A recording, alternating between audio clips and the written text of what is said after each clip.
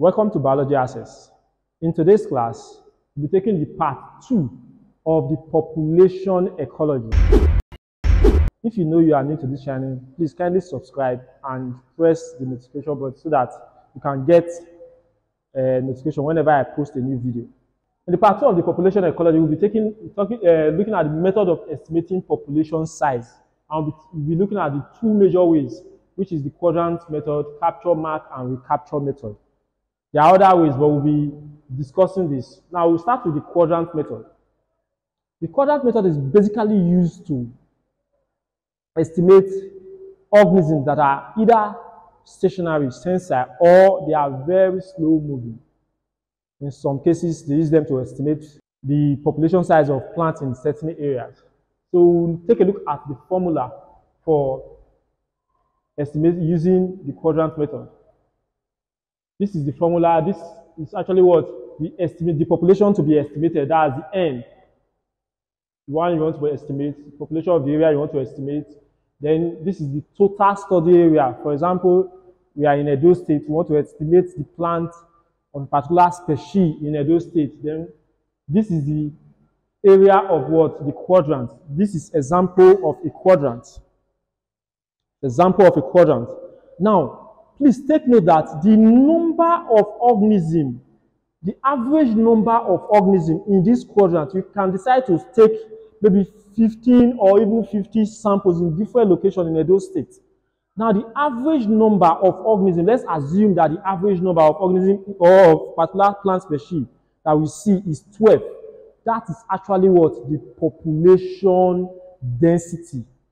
This quadrant, for example, is 1 meter. So we can decide to, the area is 1 meter square.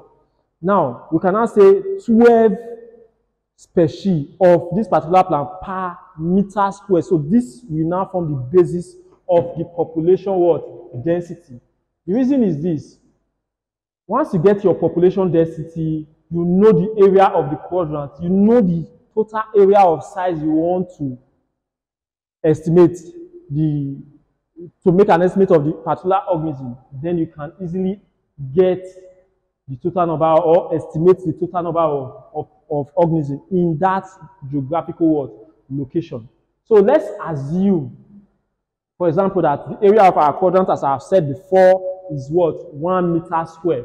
So we write the 1 meter square here. Now the population density in this area, where we take an average sample, for example, 50 samples or 50 true of the quadrant, you take an average and we have 8, for example. Then the total study area that we are going to discuss today, let's assume that we are having 35,000 meters square. Please, this is meter square. How do you now estimate the population of the organism in this area? Go back to the formula.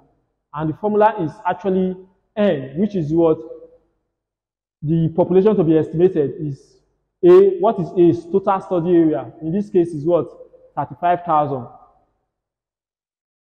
N times n. What is n? Population density times what? 8. Now, what is our area of the quadrant? In this case is what? 1 meter square. So in this case is 1 meter. So we can now do the multiplication and you will have your answer. Let me quickly use my mobile phone to do the calculation and we'll have the answer.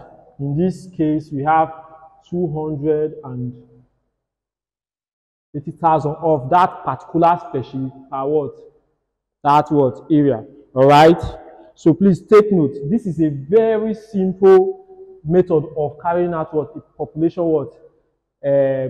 Estimation study using what? The quadrant what? Method. The second method we are going to discuss is the capture, mark, and recapture method.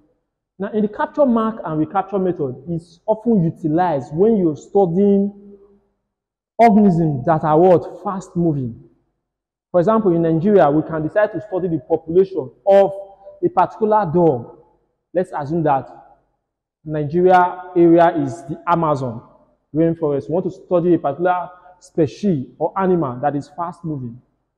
In that particular case, what do? You can utilize the capture, mark, recapture what method to estimate the population what total population what size of this area.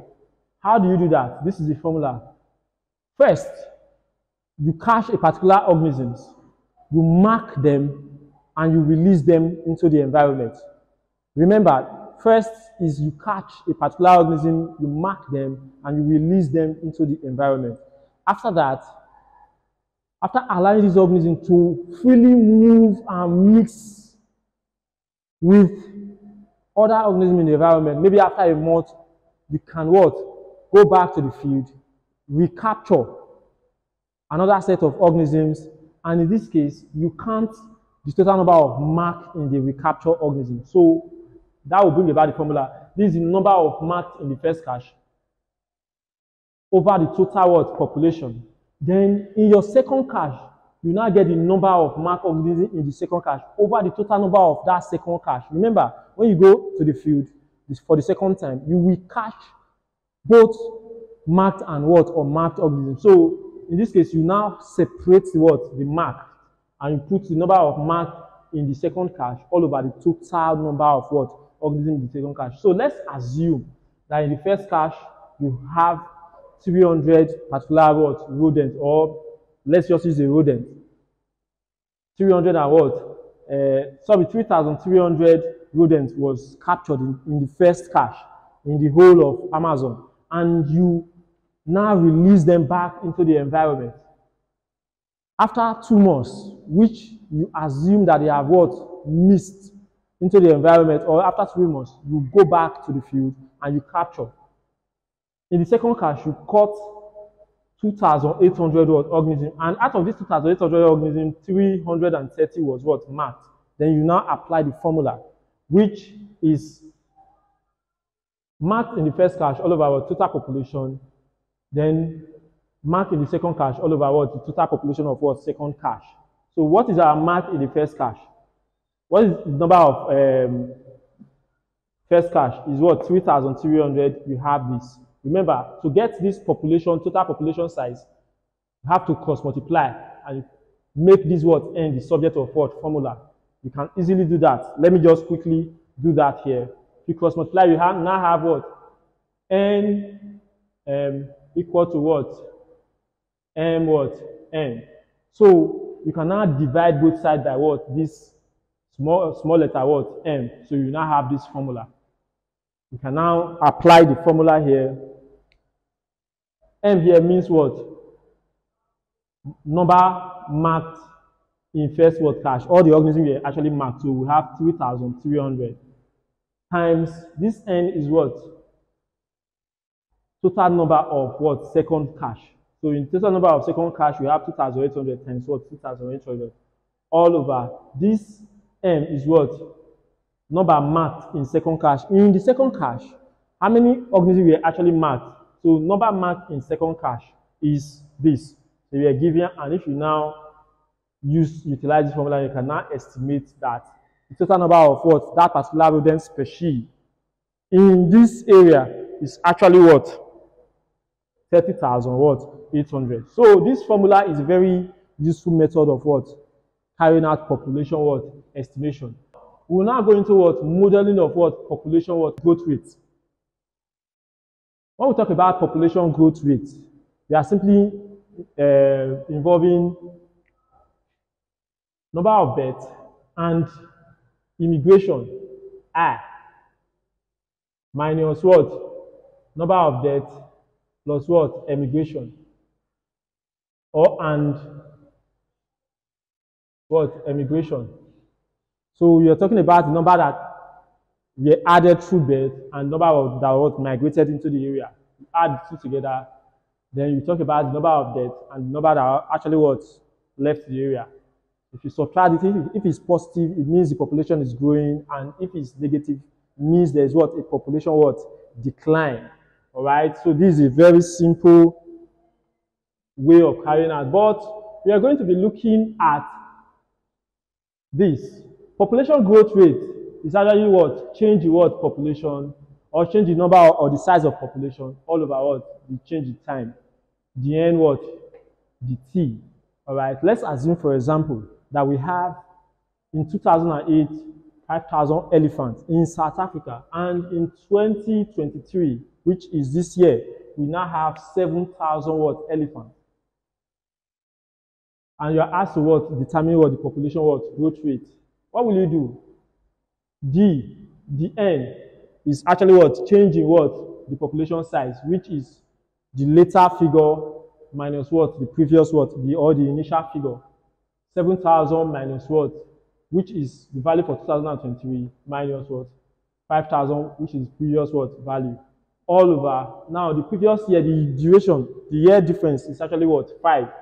2023 minus 2018. I will now have what 5. If you subtract this, you have 2,000. Then if you carry out the division, you have 400 elephants per year. It means that every year 400 what elephants was actually added to this what group. That is actually what the growth what rate. Now, in some cases, you may be asked the per capita growth rate. The difference between this and this is this. This one is the population growth rate, the total growth rate in the population every year. Per capita growth rate is actually talking about the individual. He is now assigning down the growth rate to what? Individual organisms. What is the growth rate of individual organism in the population? So in per capita growth rate, what you just do is simple. Divide the what population growth rate all over what the total what population. So in this case, if you want to get the per capita growth rate of this, what is the total the population what growth rate? We already have it here, 400. Then the initial population as at 2018 is what this, and you have what your answer as per capita growth rate. All right. If you know some of these concepts you need clarification, you can simply send a mail, and details will be provided. The few minutes is always to just explain as simple as possible in a precise and concise manner. All right. So we're now going to what population growth model. There are various models of explaining what population growth. Number one model we'll talk about is what, actually in this class we'll be discussing just two for the sake of time, because if you want to discuss all the model with examples, it will take more than an hour video. So for this model, we'll be talking about the exponential population growth model, which the general formula is usually this. But in the exponential population growth model, we usually use three formulas, which is a b raised to power t as the first formula. The second formula is actually a bracket 1 plus r raised to power t. You can see the formula on the board. And the third formula is this. Usually this and this give similar answers, very close answers. While in some cases, depending on the variable that is given, when you want to calculate, you can use this or utilize this, any of the formula, depending on what is given and the kind of question that you are actually giving. All right. So in this case, A, what is the meaning of A? This PO or A means what? The initial population. The arrow K or B means what? The rate or the common ratio. While T we know as what? The time. Then E in this case is what? The Euler's number, or is a constant, which is actually 2.71828. All right, so approximately 2.7. And just leave it at that. You have an approximate answer when you are calculating your population growth using the exponential population growth model. So assuming, let's take a look at this simple example. Assuming there were 1,000 fishes in a pond, they had increased to 9,000 after 2 years.